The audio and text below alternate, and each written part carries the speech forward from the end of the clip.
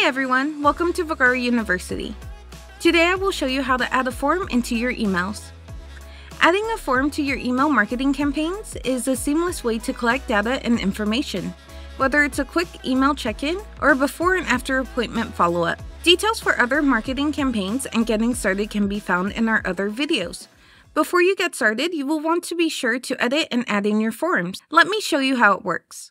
When creating your marketing campaign, you could select the button module on the left-hand side.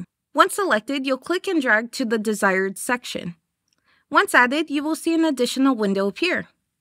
This will allow you to customize a button.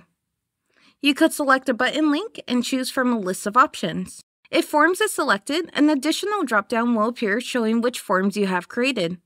I'll go ahead and select one. The other buttons can also be customized as needed. Leaving these additional buttons blank will prevent them from being displayed. You can further edit the button with color, font size, and specifics to the look. I'll finishing editing my button and add some roundness and a color background to match the rest of my email campaign. Once done, you can agree to the terms and conditions and announce your campaign. On your customer side, they can click into the link and complete the form as needed.